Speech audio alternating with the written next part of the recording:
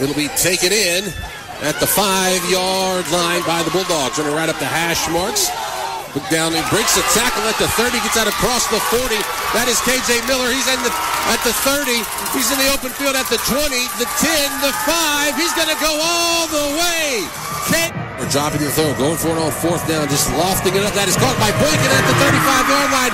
Up the hash marks, Hill High stepping in for a touchdown. Going to motion Berger. Going to be a keeper for Richardson. He's going to try to run left. He's at the 3. He'll get slung into the end zone for a touchdown. He's down to the 14. Ford looking right. Going to throw. That is caught in the end zone. B.J. Johnson on a crossing pattern. The Bulldogs answer back. Here's the give.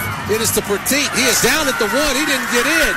That stops the clock at 1:10. Bulldogs will have an opportunity to go 99 yards. Boykin, right to left. They're going to roll forward to left. He stops. He runs. He dives in. He's in. John Ford is in. Bulldogs take the lead with 12 seconds to go in the ball game. A quarterback keeper right up the middle for Ford. And the Bulldogs lead it 34-31.